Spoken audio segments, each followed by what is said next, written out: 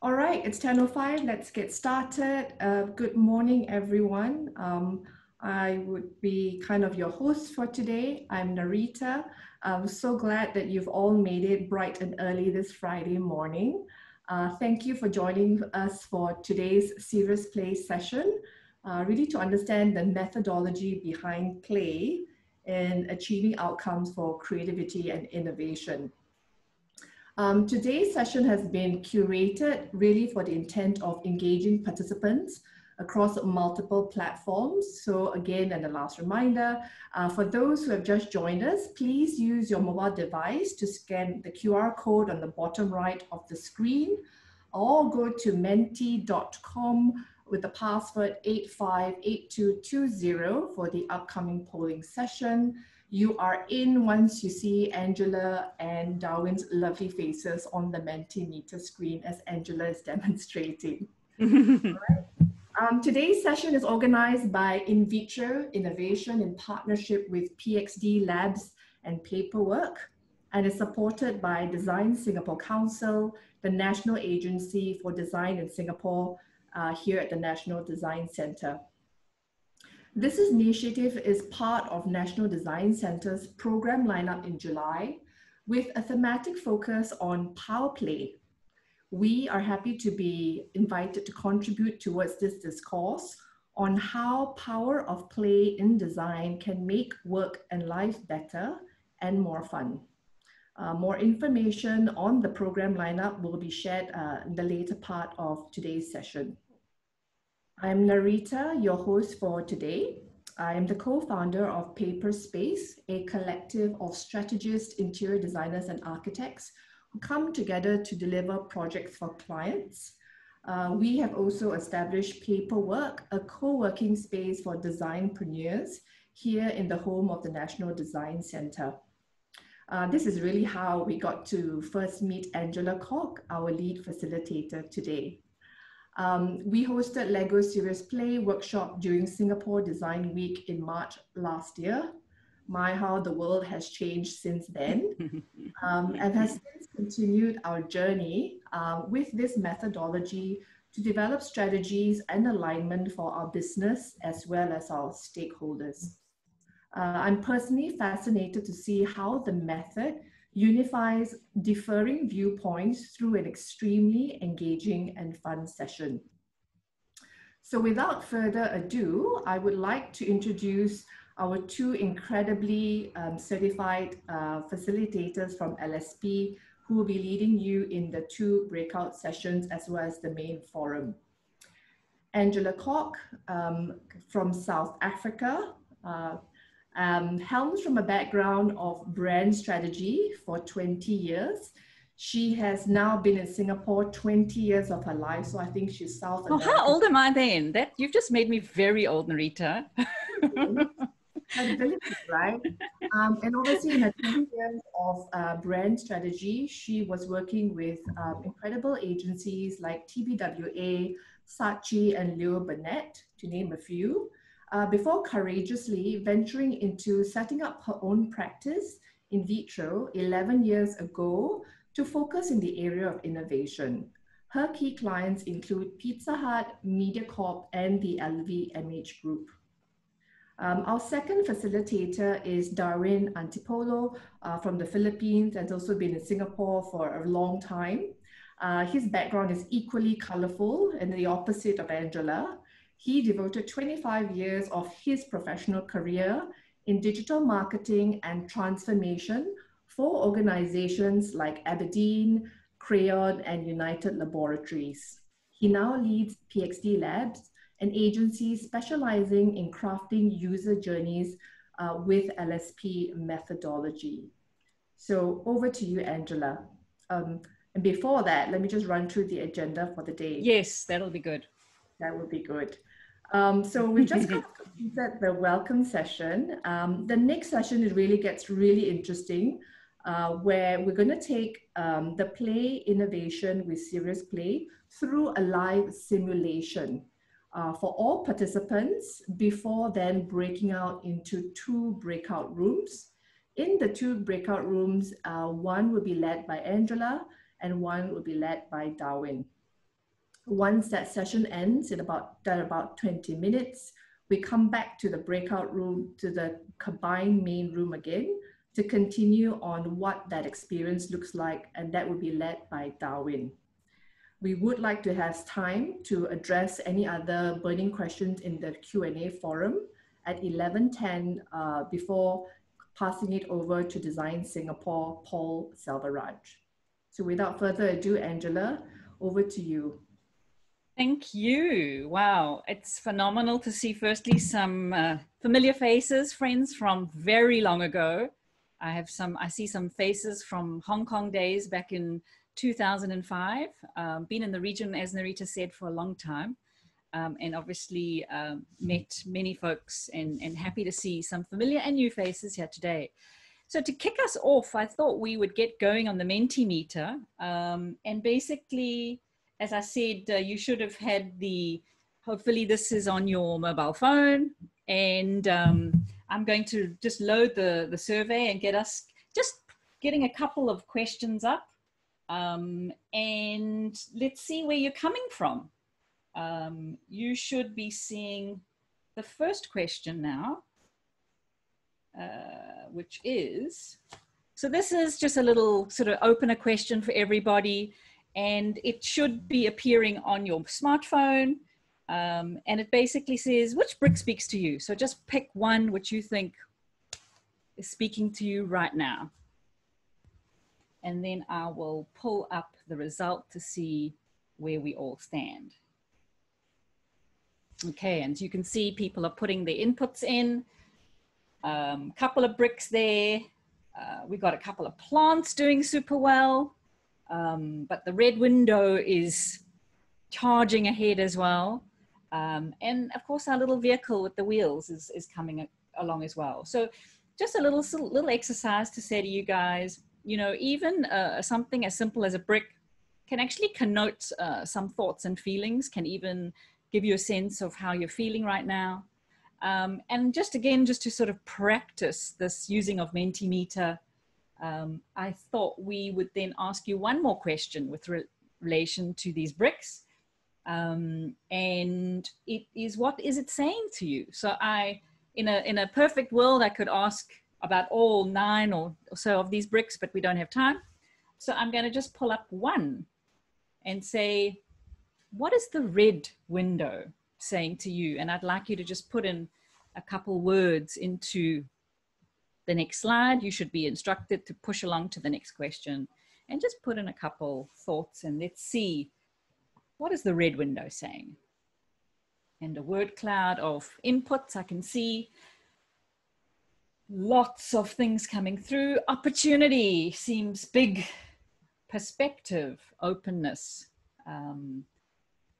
window to the world, and so forth and so forth. And you can see as more inputs are coming in, that word cloud is getting a bit crazy there. But basically, I think the message I have for you is that something as simple as a Lego brick can actually have meaning, right? And obviously a window has a lot of metaphorical elements to it. And of course, later when we do the Lego Serious Play session, you'll see that these bricks actually do have meaning. They provoke certain thoughts in people.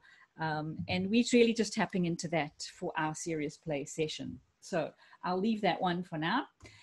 And let's check where we're all coming from. Of course, this is a session on Serious Play as well as design thinking and how we can sort of bring these two together.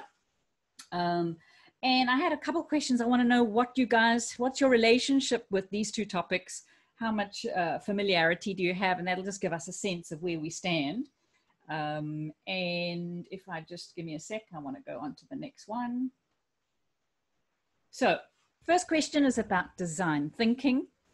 So what is your experience with design thinking? And I really just want you to choose one response, and let's see where we lie. The options being no knowledge, some knowledge, never heard of this thing. Maybe you've even participated in a design thinking project. Maybe you received some training.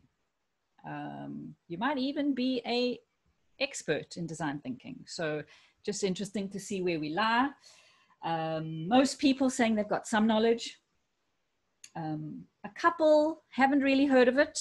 Well, hopefully we sort of close that loop for you today. Some have even facilitated projects. We've got 22%, 23% have done that. So that's phenomenal. Yeah, so that's a good spread, right? But good that most of you have obviously heard of it. We're going to be using serious play and connecting it to design thinking, so explaining how serious play can contribute. And we have one more question for you, and this is about serious play. So let's go on to this one, which is, what is your experience with this term, serious play? And again, you just select one, and let's see where you guys are.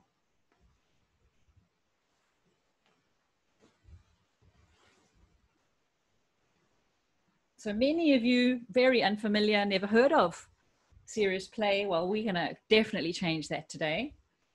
Some knowledge. I've been trained in a serious play method. I know who that is.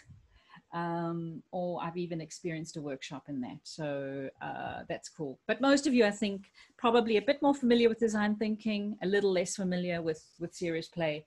And that's really helpful for us. Okay, cool. So I'm going to leave the Mentimeter for now. You can just leave it open, leave the phone off to the side, and we will have a couple questions later.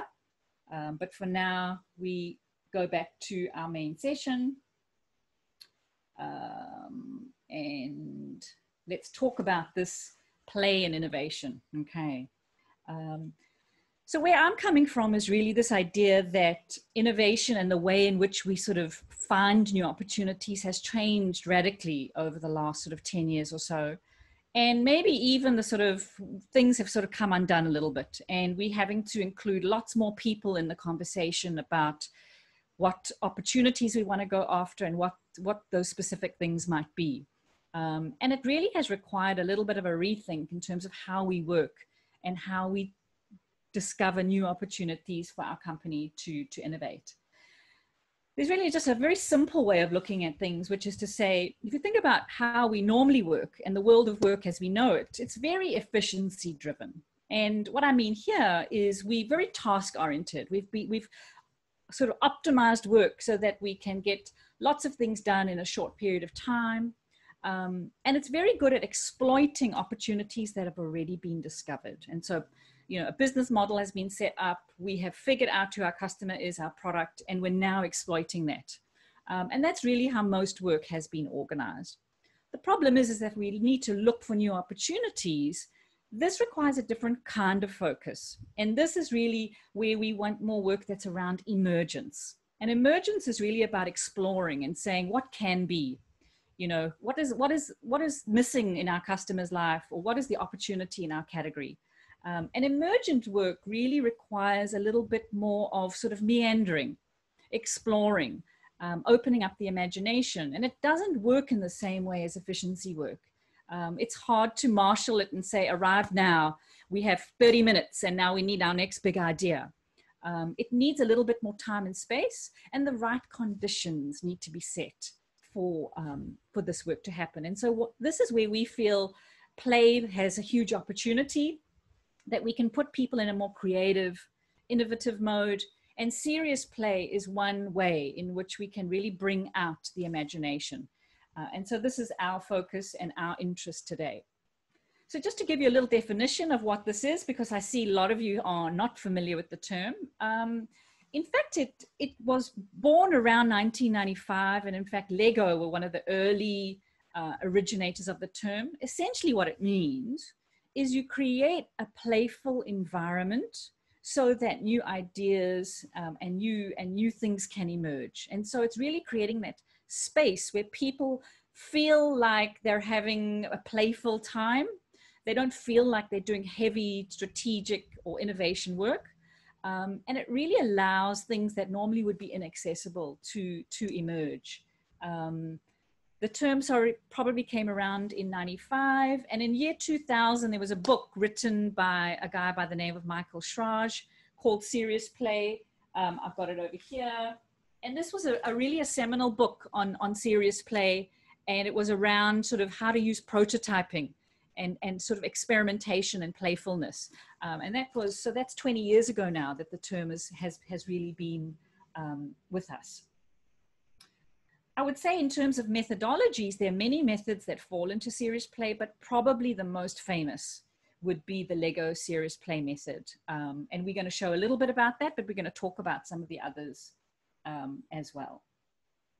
So in terms of how Lego serious play and serious play come together with design thinking is really a phenomenal methodology if we're going to be including a lot of people into innovation. It's a great way to create an accessible way for people to participate in innovation. And when you add a serious play element to it, you really just sort of take it to the max in terms of energizing people, getting people to lean in and contribute. You know, innovation can be intimidating. And when you bring serious play into the equation, you take it down to a more human level, and people feel, hey, I can do this. You know, when you bring Lego bricks into a workshop, everybody feels this is something I can do. But when you talk about strategizing and sort of heavy innovation lifting, people feel like they need to retreat from that. And so serious play really, in a way, engages people and says, come play. Let's do something together. So Lego serious play being probably the most popular and certainly the leading edge methodology, Darwin and myself both are Lego serious play facilitators. And effectively what this is, it's taking the Lego that we're all familiar with, that we might have played with as kids, and bringing it into the boardroom, bringing it into the meeting room. Lego really pursued this because they felt at the time in the mid-90s, Lego wasn't actually doing so well.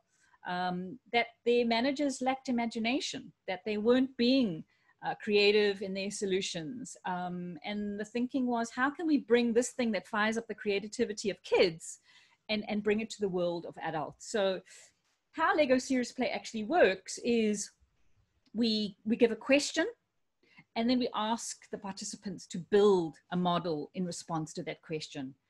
After that, there is some storytelling that happens about what have you built, and then some reflection that happens. So in terms of the actual process, it takes several hours, maybe as short as 2 or 3, but often the workshops that Darwin and myself run might be sort of more like a day or a day and a half, and even 2 days, depending on how complex the topic is.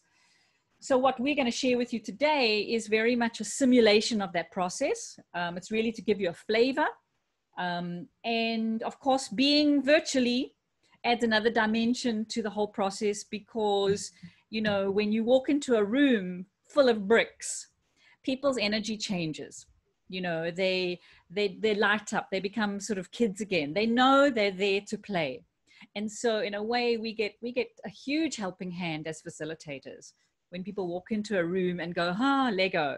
But of course, in a virtual world, it is possible to build. And there are a couple of hacks and workarounds that we use. But obviously a slightly different experience. Basically, Lego is used for any kind of communication or problem solving. So where you want people to think about an issue deeply, you want them to lean in and contribute, and really it unlocks knowledge that's sitting latent in people's brains. Okay, so you hopefully a little bit later, you're going to see exactly how that works. In terms of where Lego serious play has its most benefit, if you think of the design thinking process sort of following these stages of starting off with an understanding of the customer or the empathizing stage, then sort of synthesizing that into some problem understanding or problem reframe, then jumping into where can we go with this, what's the new opportunity, what's the idea, and then trying to experiment around how to manifest that idea into prototype, and then obviously to put that in front of customers and test. So there's, maybe most of you are familiar with sort of that, the 5-step process or thereabouts. Essentially, there is an emergence phase, which is at the beginning, which is sort of like trying to understand what's going on and what can be. And then later on, there's an exploitation phase. And certainly Lego serious play is very strong in the front end of that process. So where you're trying to understand the customer, trying to understand what challenge or problem we should tackle, and even generating ideas. Lego Serious Play is very, very strong. I've never used it on the prototyping and validation side, and I'm sure maybe some people have.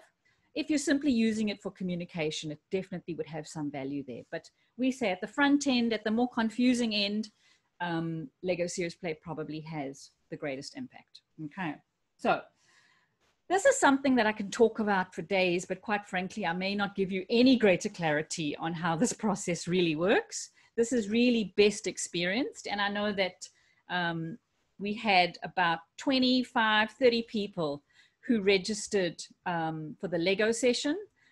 It is difficult to do this with 100 or 150 people. Typically, we need one facilitator to about 10 people.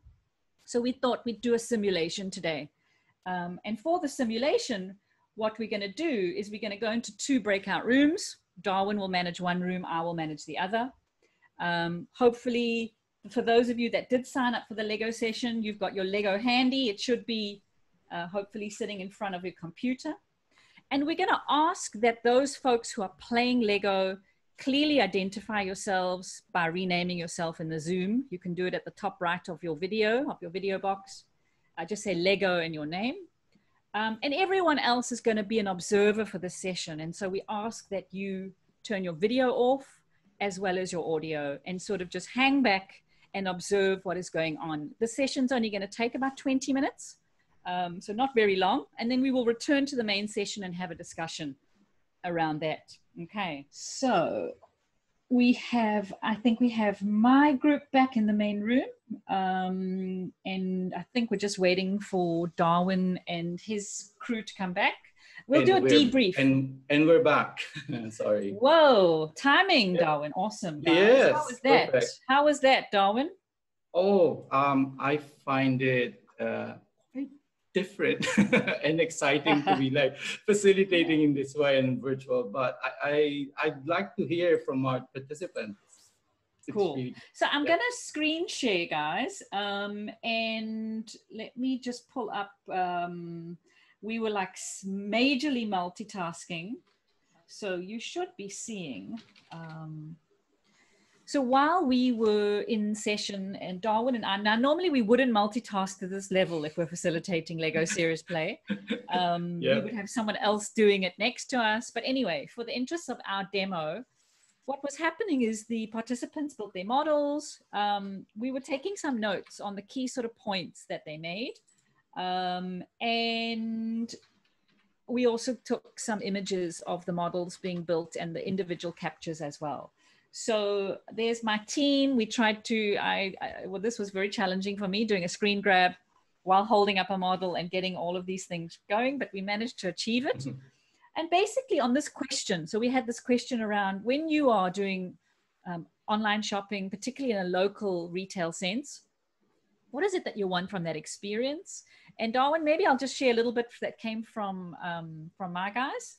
Mm-hmm. We had a lot of mentions around the human connection, looking for a happy experience, the joy of shopping. Maybe I could can I call on about Norlisa? Are you still there? Hi, show everybody your model, Norlisa. Tell them what you built. Yeah.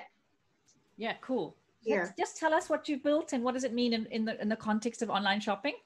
I was looking more at a micro experience for myself. So it started off with our tower, but it has these branches on top because my online shopping experience is that I'm normally focused to buy one thing, but I branch out to buy many other unrelated things.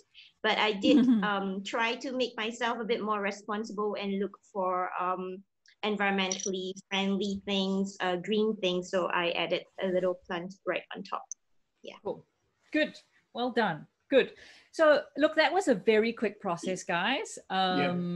It was like, rapid fire Lego Serious Play. Normally, I think Darwin and I, we might get sort of excommunicated from the Lego Serious Play community for doing this so fast.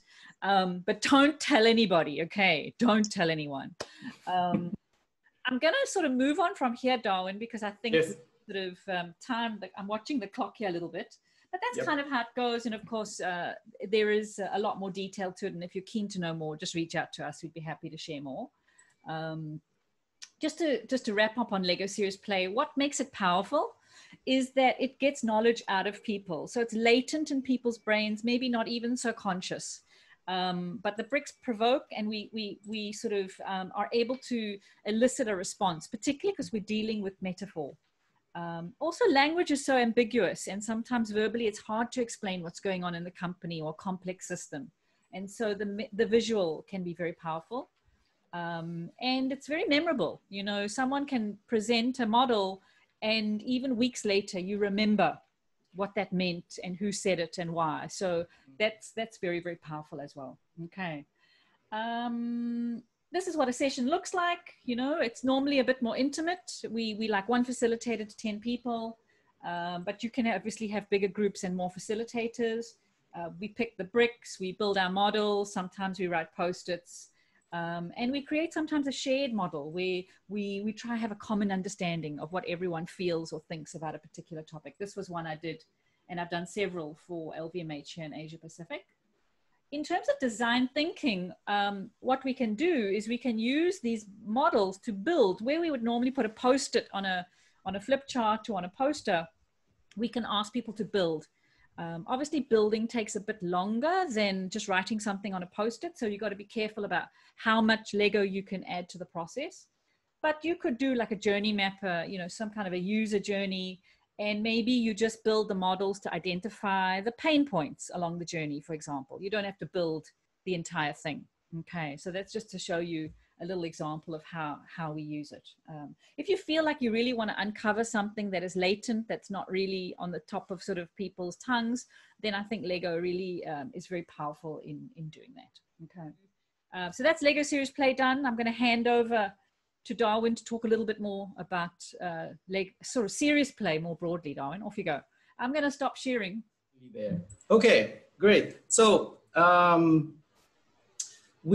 Angela and I have been utilizing this design thinking in our practice. Hers is on innovation and branding, and mine in service and experience design. What has been apparent, I believe, is that we use serious play to enhance the quality of the engagement with the team, amongst the members of the team, in going through a fairly difficult, probably design thinking journey, or in going through the challenges. What we've done, Angela and I, have identified serious play, yes, including Lego Serious Play, and what are the attributes that make an activity categorized as a serious play. So what we've looked at is like, when an activity is making us build and make, yes, it is serious play. And when we see that we infuse symbolism into objects, into it, we are using metaphor, using the power of metaphor in doing that. And then we see activities that are created out of making stories and telling stories as a good attribute or foundation for that to be categorized as serious play. And also when we start from an individual and it becomes a shared experience with others in the group, then it is also serious play. Then we move into role play and simulation, where we answer the question of what if, in building worlds that may not be there. And then we see provocation when you're sensorially challenged, using your eyes, your senses, your auditory, your kinesthetic, you are provoked into that. When it is also asking us to be spontaneous and be unpredictable, it is serious play. Lastly, when we're solving problem creatively, these are the attributes of serious play methods that we've encountered. So we have Lego serious play there, and these are human-centered qualities that we have. What has happened also is that we've looked at references in far and wide. We've already heard from Angela mentioning serious play from Michael Schrag, but also we'd like to call out this book from Christensen and Rasmussen, Building Better Business Using Lego Serious Play Method, as also a good reference when you're looking at the bigger picture in serious play. Of course, we won't be talking about serious play if we don't reference the classic work of Dr. Stuart Brown in his classic book called Play, and it gives us a snapshot of the mind at play. These two books, Innovation and Game Storming, we'll have a peek at that later after this slide. And just lastly, to round off some of the references that you might want to put in your library when you are exploring serious play. There's Tinker Toys by Michalko. Of course, De Bono would always be there in your library. We've chosen, or we gravitated towards How to Have Creative Ideas by Edward De Bono.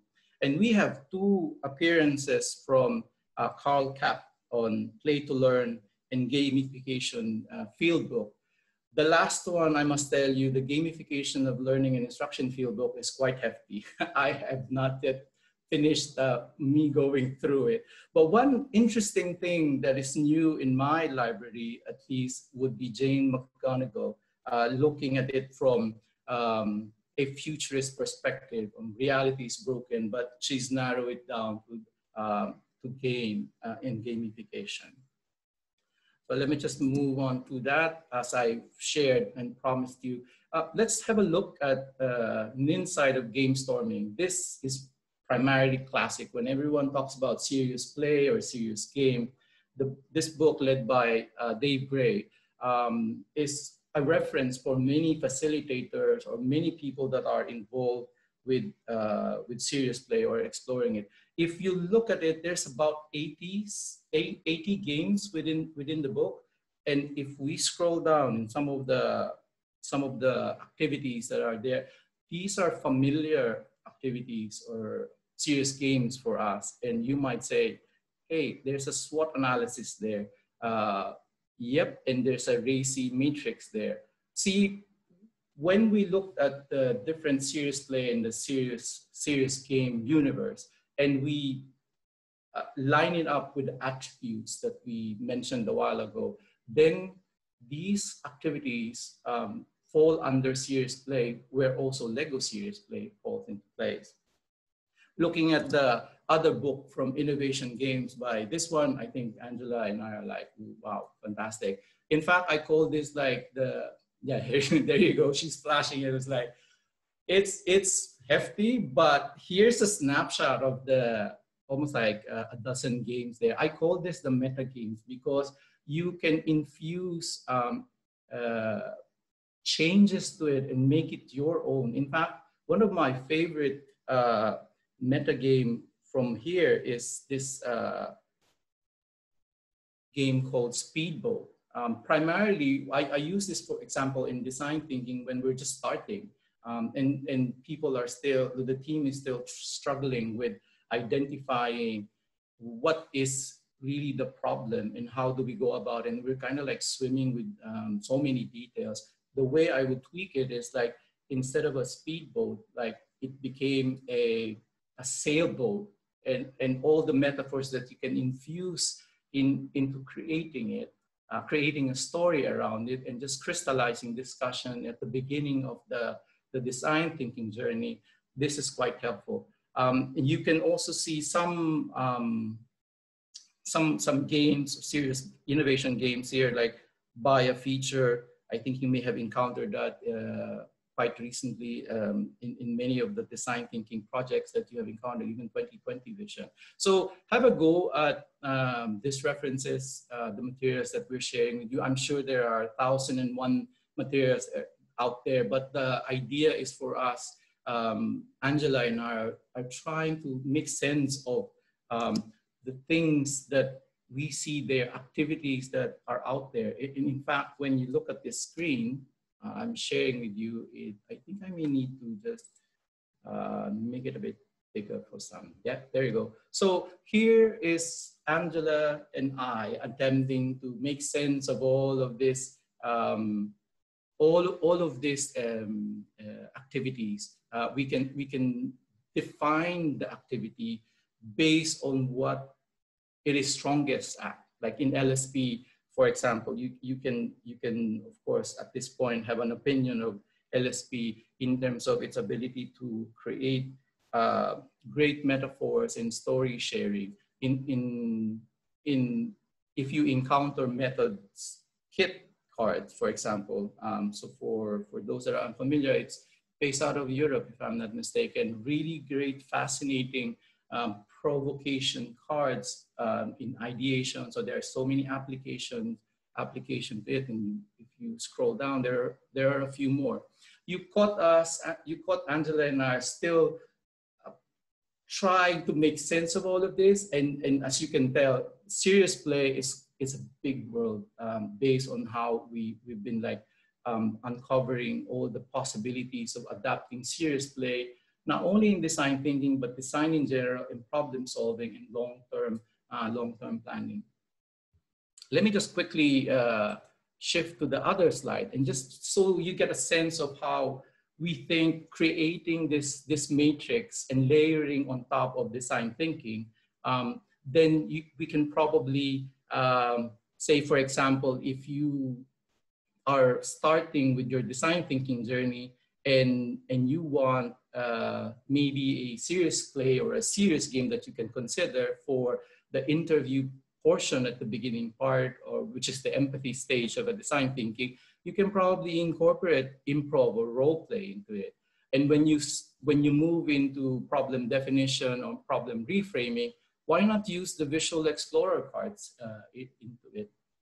And then of course, when you move into the idea generation, this is, I think, there's a buffet, a smorgasbord of options of serious play and serious game. You can choose method kit cards. Of course, Lego serious play is strong in that.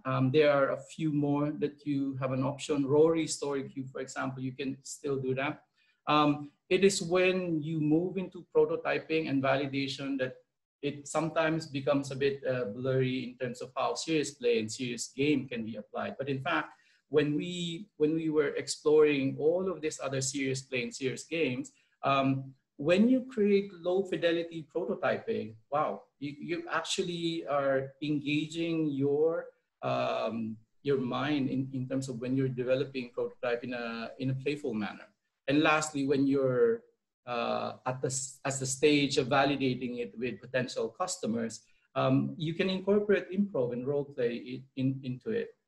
Bio feature, if you notice, is an innovation game in that book that we just mentioned a while ago. So aside from, I think the main message at this point is that there is a big world outside of Lego serious play. It is serious play, and the idea of applying serious play into it.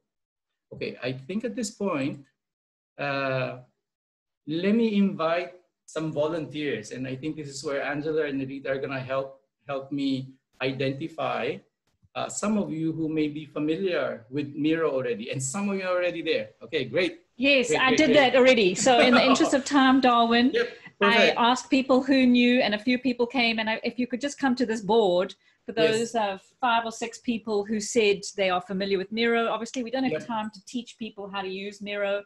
Yes. And so we thought we'd keep it simple. Off you go. Yep, simple game. It's a reinforcement. Why even consider this game if you're starting and you're struggling with creating an environment where story making and storytelling is a foundation of the discussion?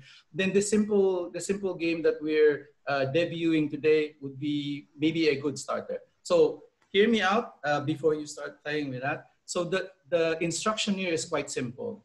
The 6 people that we have there on board. I see you. Oh, yep. Okay. So the instruction is quite simple. Pick 3 icons that represents an answer to my question, which is, what will you do after this session? What will you do after this session using 3 icons? Okay, so you have like 30 seconds to pick. You pull them away.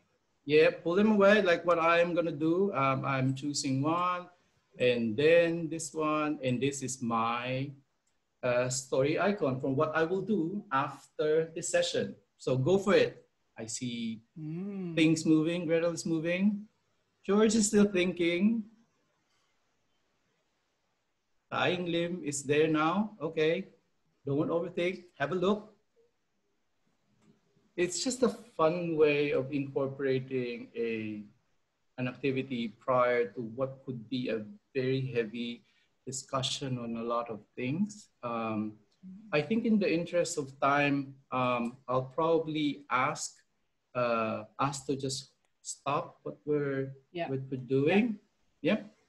And then at this point, it's really a matter of sharing the story around the 3 icons that you've chosen. So I think I see guest designer in this instance fully complete. So may we ask guest designer to come in and probably just a quick share on what these 3 icons represent. Well, what about, let's pick on George. I mean, these George? 3 here, because George. Where is George? You're unmuted, go. Yeah. Mr. Malaysia. Hi. Hello. Yep. Yeah, I couldn't unmute myself, so that's why. Sorry. Yeah, thanks for giving me this opportunity. So my icons are on the right. It's a bicycle, a Google sign, like a dartboard, like a focus thing. So I've never really witnessed or experienced Lego serious play, but I've heard about it from both of you guys at Play 14 last year. So I was curious about it. So that's a bit like the focus. Now I'm a bit more focused, and actually I have some questions as well because I'm very interested in it and I would like to learn more about it. Then the Google sign is also to do a bit more Googling after this, also especially the book Darwin talked about. I wrote it down, Game Storming from O'Reilly. So I'll see if I can find it and get some more information there. Cool. Great, cool. And, the bicycle is, I'm a Dutchman, so a bicycle always relates to me, and I come by bike to work. So later today I will cycle back. So I just thought that one has to be in as well. Yeah. Awesome. And just to round up that experience, is more of like we make it a bit more gamified by having a contest and by voting on the most interesting story that has been shared. I think Angela, just, that's it, right? Checking on time. Yeah, I think just the last one, really just maybe round off on why play and design thinking. And then I think we can go to Q&A after that. Okay, yep, sorry, let me just, yep, and it's really why play. I mean, at this point, I think I may rephrase it, and why serious play and why design thinking. Serious play, you notice, enriches a very humdrum kind of activity with work, which is what we normally associate. Play is fun. Why not incorporate fun into our daily lives and where we were connecting teams, building trust. That's the a bedrock of play. And when we look at it from a problem-solving perspective, it just unlocks creativity and opens a lot of new perspective or directions when we start discussing in the context or in the around play. And yeah, this is like I tell everyone in terms of when you're in the state of flow, when you are at play, this is where you are at your best. And just having play just energizes you and engages you when you incorporate play into that one. And then maybe, Darwin, if you could just move on to the Mentimeter, let's move on to the next one. I just wanted to say, this is really sort of the close of our seminar on serious play. I'll let Narita talk about Q&A in a second, but if you are interested in knowing a bit more and go in depth, this has obviously been a lightning speed, quick. We are running a program early September, and I have a link to Eventbrite if you're keen to look at it a little bit further. We've already got some Ministry of Education folks signed up, so we're super excited for that. But that's us. Narita, over to you. Yep, thank you. Thank you. Thank you, Angela and Darwin, for making a 3-hour session happen in 50 minutes. I'm not sure how you got it done, but it's done. Virtual LSP is the way forward. So big thanks for that. So we've got obviously, we've got a chat box going. You've got any questions, like you're just kind of put in a box. We'll try to direct as many questions as we can towards them. But we kind of maybe, you know, for those who obviously seen the breakout sessions, we hope you got a taster for what that experience is all about. So we're going to maybe just start off our first question directed to Angela first, as we kind of see through the questions that are going to come through shortly. So the first one would be question 1. What are some of the benefits of serious play compared to traditional engagement workshops? Angela? Yeah. So I think the thing about workshops, we know people have got their smart devices, they've got multiple things going on in their minds and multitasking. And I think the thing about serious play is you really cannot multitask. You know, when you're playing Lego and you're building with these bricks, quite frankly, it's the only thing that you're doing. And I think for me, it's one of the big benefits, besides the fact, obviously, that you get breakthrough thinking and people are able to unlock new knowledge. For me, the big thing is that people are present. They lean in, they really co-create and contribute, and there's nothing else that's really going on in their world. So for me, that's the big, big, big difference. Thank you, Angela. So for this LSP methodology, Darwin, how is it, when is it best adopted? Is it good for employee engagement? Is it good for design thinking? Or if you're trying to do leadership visioning and you got guys in suits, does it work? Yeah. So when can we use it? When is it appropriate? Oh, wow. I'm a big believer and a big fan of Lego Serious Play as part of Serious Play. I employ Serious Play, Lego Serious Play in so many ways whenever it is applicable. So if I'm, for example, in a service design challenge, we're creating a new one. LSP is there at the beginning of the journey when we're trying to unravel and untangle the question that they have. Even in visioning, like when you have strategic planning or scenario creation, Lego Serious Play comes into play. Pun intended in that aspect. So think of Lego Serious Play as a fairly good meta game that you can incorporate meaning into it, and you can extract a lot of value in it for so long as you know what it is that you are trying to address. Okay, so one interesting question that just came up from CISA was a very interesting one, direct to you, Angela. Can LSP be used to create advertisement campaigns? Ah, interesting.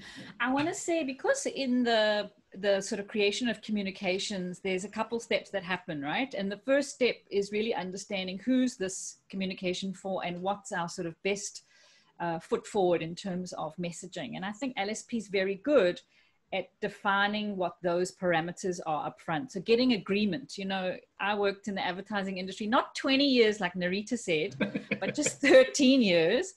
And one of our biggest challenges was always, what has the communication got to say and what's it got to do for whom? And often we would come up with the campaigns, and then we'd learn something later about what we really wanted to do. And the client would sometimes say, well, no, that's not what we meant. And I wish I'd had Lego Serious Play back then, because I think it can clarify the brief really, really well up front. So I'm not sure it can create the ads, but it definitely can set the conditions to get the strategy right. Awesome. Thank you. I've got like so many good questions coming up. I see, so many good ones. We're going to address the questions maybe after, when people kind of have to log off at 11:30. So for purpose of timing, I'd like to maybe just pass the time over to Paul Selvaraj from Design Singapore to kind of give us updates in the play theme topic. Thank you, Narita. I hope everyone can hear me. And thank you very much, Angela and Darwin, for that awesome Serious Play segment. Really enjoyed that. So maybe let me just introduce myself. My name is Paul Selvaraj from the Design Singapore Council. And I mean, it's my great pleasure to actually introduce you to the council in this 5 to 10 minute segment, and also actually go through some of the programs that we are bringing out and that would be of great relevance to you. So Design Singapore Council is actually the national agency of design in Singapore. And, you know, our role and our vision actually is for Singapore to be an innovation-driven economy and a lovable city by design by 2025, right? And our mission is also, you know, developing the design sector. What we mean by that is not only do we want to focus on, you know, the traditional design fields like fashion design, furniture design, we're also all about the emerging fields of design like service design, experience design, and even serious play as well, which Angela and Darwin mentioned. And, you know, we're always on the lookout to help Singapore use design and innovation for the future. As you can tell, I mean, that's something that's sorely needed as we navigate through these difficult times. And lastly, making life better through design by designing for different individuals and different people. So I was really interested in breakout group 1 to actually listen to all the different stories I heard and all the different responses.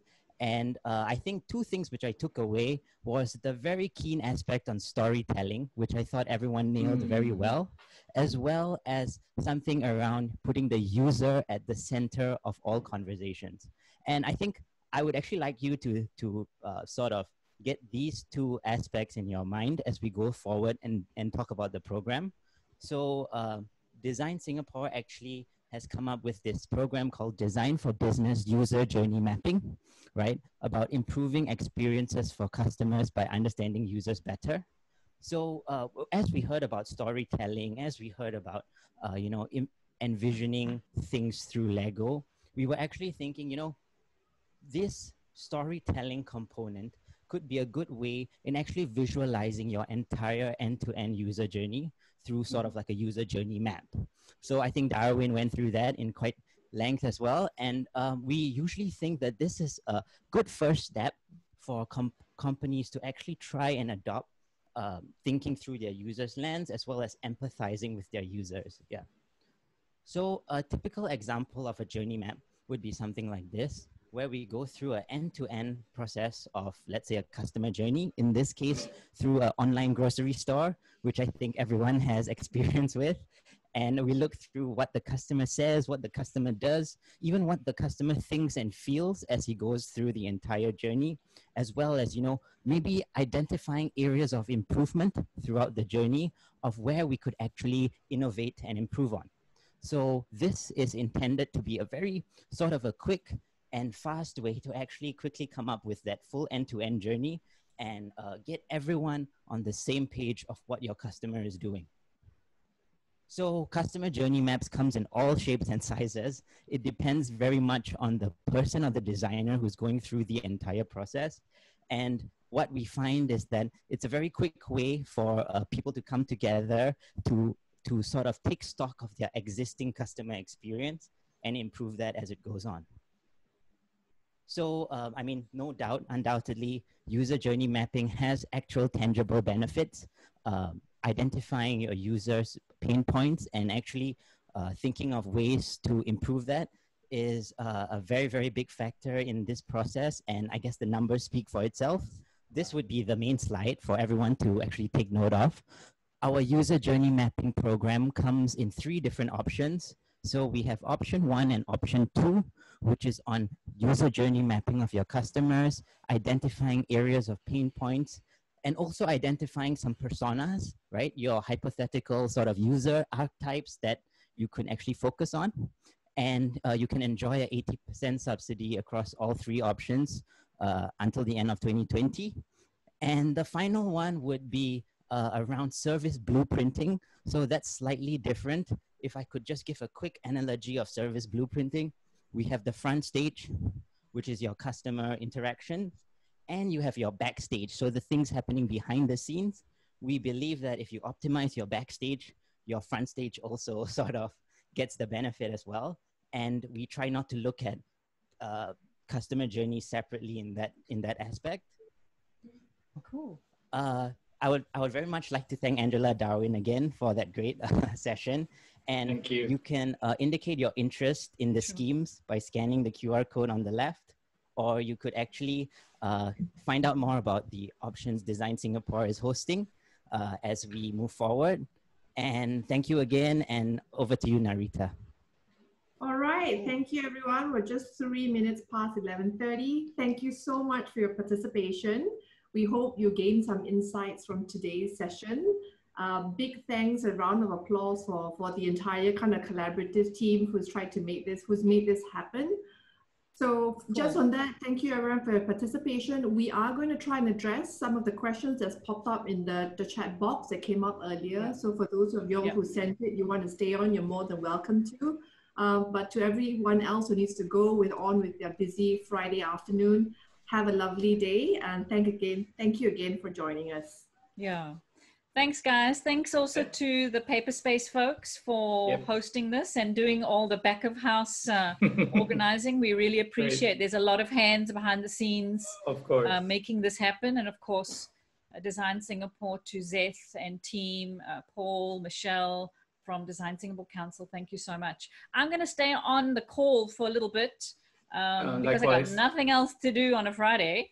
And so if you want to stay and have a little chat, we can, but obviously it is 11:35 and we've kept you 5 minutes long. Sorry. All right, thanks Angela. So while the kind of survey feedback is happening, I'm just going to go through some of the questions that I thought were really interesting. First one was after that add question. Let me find that question. Way up. Yeah. Yeah.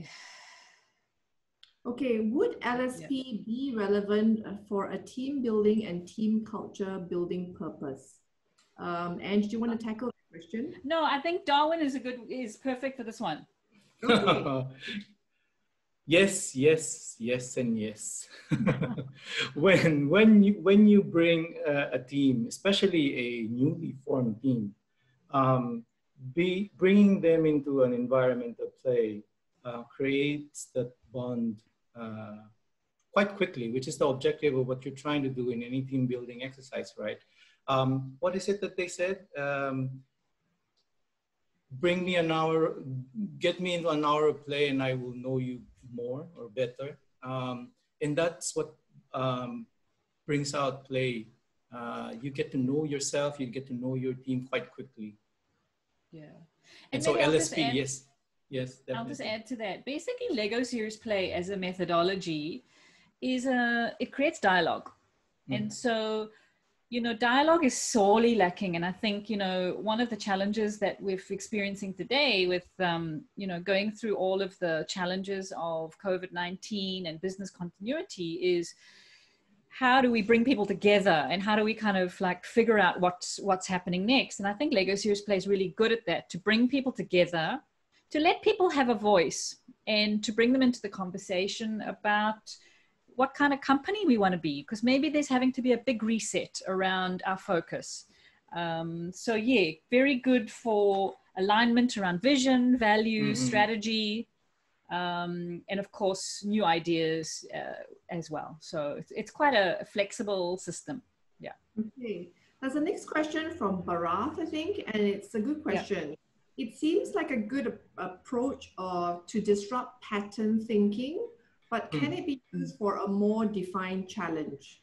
Yes. So you want to define challenge. You want to have like it works really well when you have a particular area of inquiry where you're trying to understand. I don't know what's our next move as an organization. It can be very defined. You want to obviously leave it sufficiently open that you're going to invite people to bring their thoughts and feelings into the workshop. And so I would say where it doesn't work so well is where you have an agenda and you want to tell people something and you want to tell them to think something. And I think that's where it's a little tricky when you use it to force something on people. It needs to, you know, live to the values of Lego Series Play, which is that there's vast untapped potential sitting around us. And we need to elicit that feedback into the process. So a focus is helpful. Are we thinking about next year's plan? Are we thinking about a particular customer, a particular market, or even one product that we want to like rethink? Yeah. And I think that's where, when it becomes serious rather than just play. If you have an aim or an idea, that a defined challenge, then it becomes serious play, because there's a point when you're just playing, and it's unstructured and free flow. Yeah. Yeah.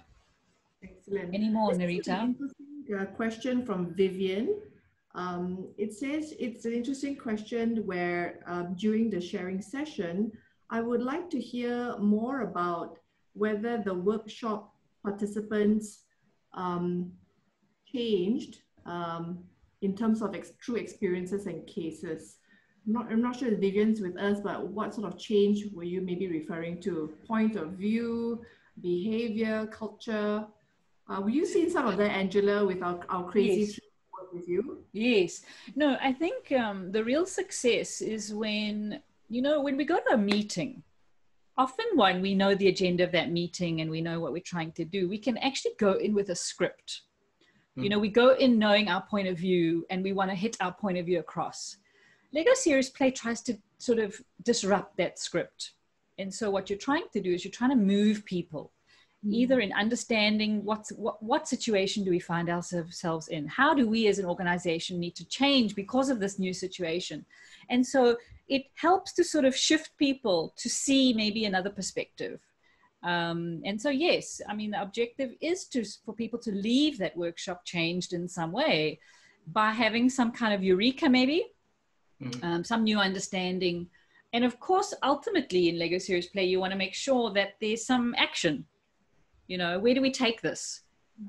So yeah, I think definitely people walk away hopefully a little bit shifted in some way. Transformed. Okay. Is one last question from Rachel. It's really interesting because her question resides with me, having worked with lots of corporates. Has there been any opportunity to work with top-tier consulting firms like McKinsey, to use LSP to engage top management on strategy sessions? Have you had any experiences of similar setups? Yes. Well, I know that it's used extensively with senior leadership, and I've had CEOs in my session, and I know that the big consultancies are actually toying with Lego Serious Play. We, in our community, Darwin, we've got some folks from like Deloitte and KPMG and Boston Consulting Group. So they are dabbling in it. I think culturally, it may not be a perfect fit for those typical sort of management consultancies, but some are seeing the light. And it works very well, I think, with senior leaders who can be a bit too much in their head sometimes. And it's such a great equalizer, you know, when you have the CEO in the room sitting alongside one of his managers, building and sharing, and you know what, everyone gets the same airtime. So no one can dominate the conversation. I know that when I talk with clients and we commission projects, often they say, you know, how is it going to be having the CEO or the leadership team in the room? And I always say it's great because they're there listening. They're part of the dialogue. It's very important. So yes, definitely done with senior leaders. And I would say that actually they need it more because they really do need to get out of their own heads. Absolutely, Angela. And having sort of facilitated the session last March, I think some of the feedback we got from participants is very interesting, is that it's non-judgmental. So certain questions in certain workshops, you kind of have to prime yourself with a perfect answer. There is no perfect answer and there are no wrong answers in LSP. So whatever you build is as good as the next person because it's your point of view and it's a safe space to do that. I think just on that point, Narita, I remember I think telling you the market in the world where Lego Serious Play has the greatest demand. In other words, where are the most facilitators outside of North America, which is because it's had a long history, is actually in Japan. And there's a good reason for that. And that is because the methodology allows frank conversations that can be quite difficult. Yes. And definitely very difficult in very hierarchical organizations and hierarchical cultures where juniors are afraid to speak up, right? And Lego Serious Play is the ultimate sort of equalizer. It's your metaphor, your story making and storytelling comes into play. But I think what I wanted also add on in Lego Serious Play, I think what I like is the persistence of the memory that you build when you are doing Lego series play. I can come back on organization after a year and they will still refer to the model by heart and will point to the different bricks because of the different meanings that have been shared and has been communicated to the organization. So the persistence of the memory that you make when you're playing lingers on, and there's a tangible model on hand. So this is a very good last question. I can't see your name here, but it kind of ends everything really well, which is, you know, when you look at, when I have the same problem as well, when I try to put it to clients, they're like, that's great for everyone else but ourselves. So how do you kind of, maybe there is a perception, and the question is, what about, how do you address discomfort of participants who are not comfortable with play in a work setting? And I think that's a very valid question. Or feel that participating in LSP is too unstructured. Good question. Yeah. I haven't met anyone who doesn't want to play, but I understand the cultural sort of, in a workplace context that might sort of feel out of place. The thing what we do, Darwin, is we do these demo sessions with clients. Exactly, yes. You have to put people in a room and you have to show how it works and create comfort around the bricks and building, and more importantly, the significance and the productive output that comes from the building. Out of it. So I feel like that's a big one. We always have to tell people it's serious play, it's not play. And the serious bit is really that there's some heavy thinking going on. And, you know, I think when I'm talking to a client and they are sort of worried, they're both sides, right? The one is that it's too playful. Then you have to play up the fact that actually this is serious and there's a huge structure. And the reason why Darwin and I are sort of have done the certifications is because the designing of the questions is really important, and designing of what is the outcome, right? And we would spend hours brainstorming sort of what's the best journey you want to create. So it's highly structured. It's not just a whole bunch of bricks, right, Darwin? I mean, definitely not. No, I so totally agree with you. And I think it's the reinforcement of what you mentioned earlier when you were answering Narita's question. I mean, for that one, I think it's one thing for us to tell you about LSP, but it is also one other thing for you to experience it yourself before you form an opinion. Because only when you play it, even with just a few short minutes, I mean, we went through like 20 minutes with just that. And I am looking at the comments in the chat. I was like forming ideas and opinions already on that. So I so agree. And who doesn't love this kind of things when it's already like there in front of you? Yeah. I mean, we have the best job in the world when we bring people into a room and there's a pile of bricks on the table. I mean, you know, my life is not terrible.